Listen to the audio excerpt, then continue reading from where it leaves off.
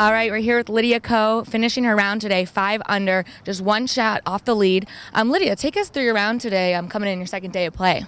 From the start, I had a really good birdie, holding like a 33-footer putt. And then I kind of went birdie, bogey, and that happened kind of throughout the round. But I got myself together and made some birdies and tried to keep the bogeys away. There you go. We'll kind of mention, bouncing back from bogey to birdie. Does the wind play the factor today? For my bogeys, it wasn't really the wind. I just hit some, clumsy putts now and there, and I guess that's what it is. You make a birdie and then, kind of get excited and kind of overdo it. But no, it wasn't really the wind. I mean, it's tough playing in the wind, especially hole like 18 where you really got a 210-yard shot to the hole.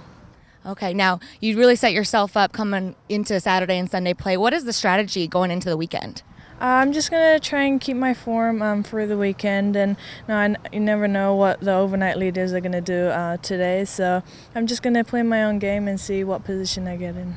Perfect. Thank you, Lydia, and good luck tomorrow.